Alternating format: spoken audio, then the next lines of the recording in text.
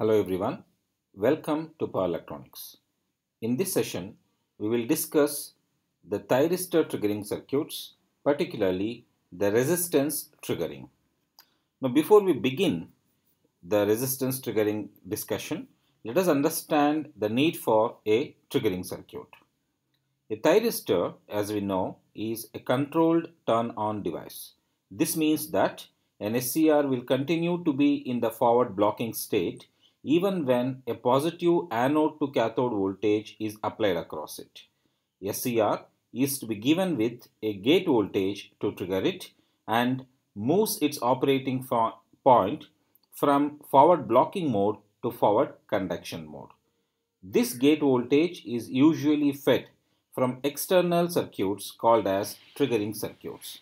When designing a thyristor, special attention needs to be paid to these triggering circuits because the operation of the thyristor is largely dependent upon the way in which it is triggered. In fact, a triggering circuit is one of the key areas of SCR circuit design. They ensure that the SCR triggers when required and does not trigger falsely. So, coming to some of the important SCR triggering circuits, they are resistance triggering, resistance capacitance triggering, ramp and pedestal triggering, digital triggering, and finally UJT triggering. In this session, we will discuss the resistance triggering circuit. The circuit shown here is an experimental setup in which instead of using a gate pulse to trigger an SCR, the gate current is supplied by an AC source voltage Vs through R1, R2 and the series diode D. The elements of the circuit can be defined as R1 is the gate current limiting resistance, R2 is used to vary the gate current and hence the firing angle, R limits the voltage at gate terminal, and finally diode D prevents build-up of negative voltage at gate terminal. Coming to the operation of the circuit, in the positive half cycle of the input supply, the SCR goes to forward blocking mode. However, it will not conduct until its gate voltage exceeds some value given by VGT, called as the gate threshold voltage, across the SCR. In the same period, the positive input voltage forward biases the diode D, the SCR's gate cathode junction. This causes flow of gate current across the gate terminal and let the gate current be named IG. This current increases as the supply voltage increases towards its peak value. When the gate voltage Vg across the resistor R reaches the gate threshold voltage Vgt, the SCR turns on and load voltage VL will approximately equal the supply voltage Vs. Now the load voltage is represented here as V0, which is equal to VL. The SCR remains on and the load voltage equals the supply voltage until the supply voltage decreases to the point where the load current is below the SCR holding current. This usually occurs very close to the point until the supply voltage becomes 0 and begins to go negative.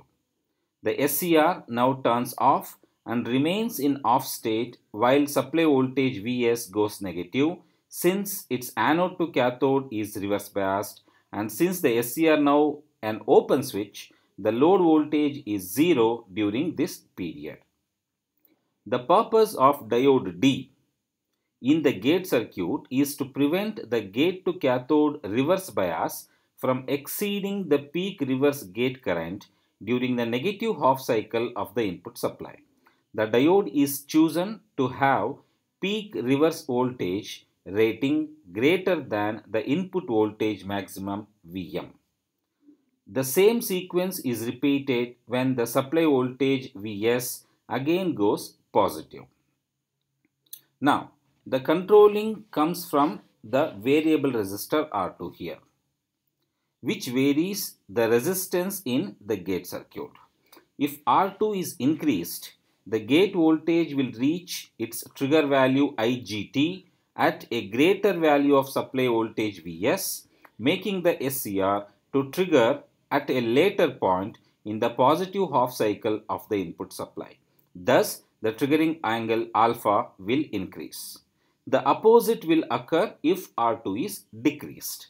If R2 is made large enough, the SCR gate voltage will never reach VGT and the SCR will remain in the off state. When R2 becomes 0, the SCR will trigger at the smallest value of alpha possible. When R2 is set to an optimum value such that the gate peak voltage equals the gate triggering voltage, we see that the SCR is triggered at alpha equals to 90 degree. This is because for our circuits, voltage and current are exactly in phase with each other, and therefore the peak value of the gate voltage reaches the threshold value at alpha equals to 90 degree only. Now let us look at the waveforms here. Here you can see we have three different set of waveforms.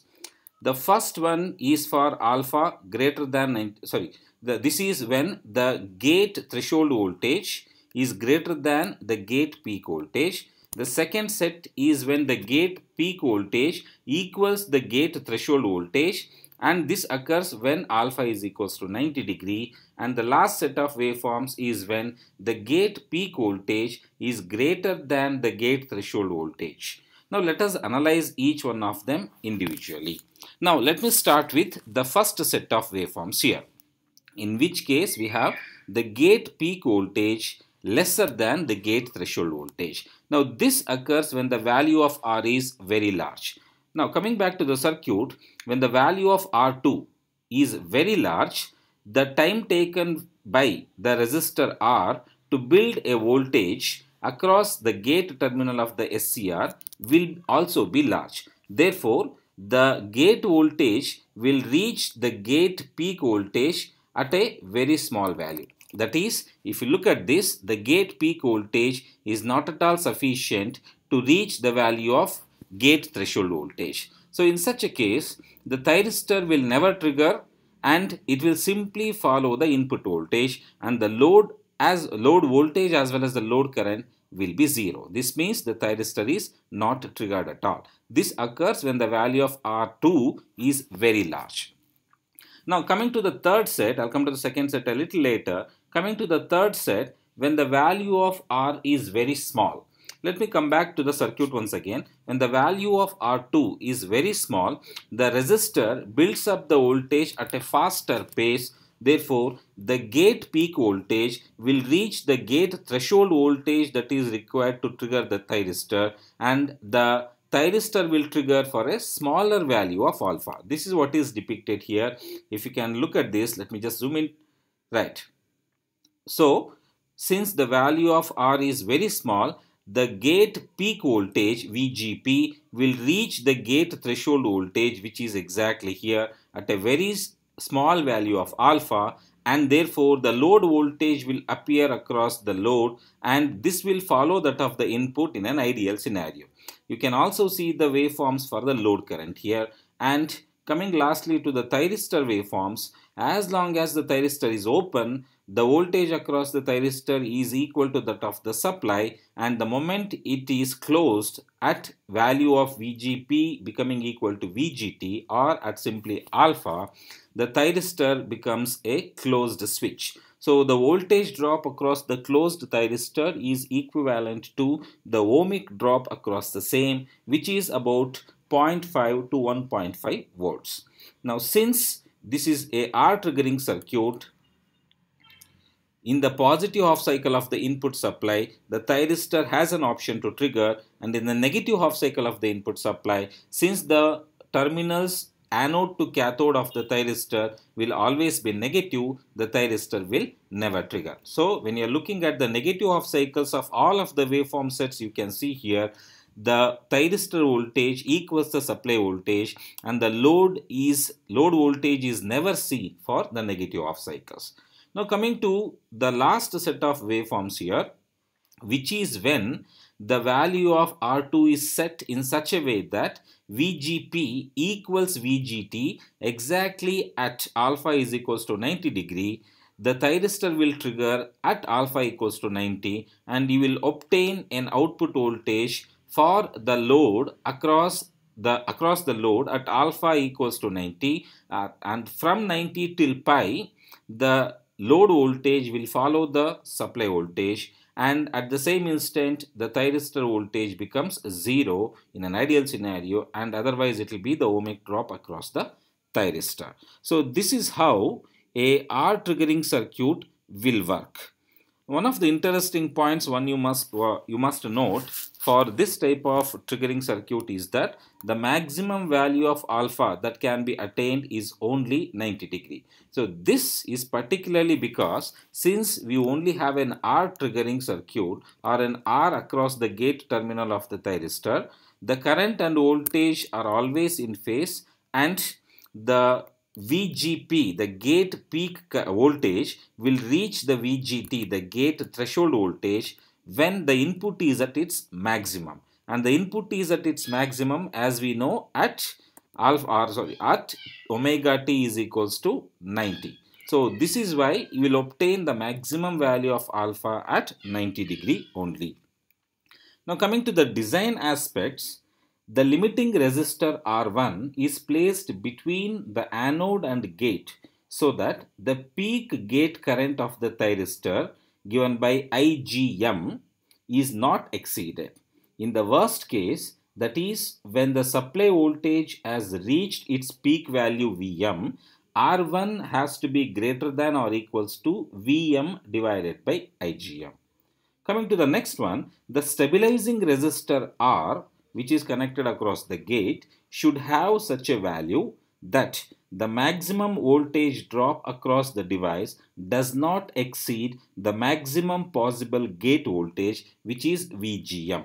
So the value of R for such a condition should be less than or equal to R1 plus R2 multiplied by the gate maximum voltage whole divided by the input maximum minus the gate maximum. The thyristor will trigger when the instantaneous anode voltage Vs is equal to IGT, which is the gate threshold current, multiplied by R1 plus R2, this is nothing but VGT, plus Vd plus the gate threshold voltage itself. Now coming lastly to the advantages and disadvantages of the R triggering circuit. R triggering is one of the most simplest and most economical circuits, but that the advantages of the circuit ends just there. The disadvantages of this circuit are, first and foremost, the triggering value alpha is greatly dependent on the thyristor's gate triggering current, which as we know can vary widely even among SCRs of a given type and is also highly temperature dependent. In addition, the trigger angle alpha can be varied only up to a maximum value of 90 degree with this circuit.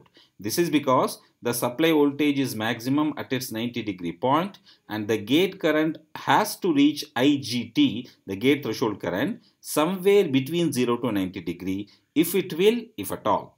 This limitation means that the load voltage waveform can only be varied from alpha equals to 0 degree to alpha equals to 90 degree. So that is about the resistance triggering of the thyristor.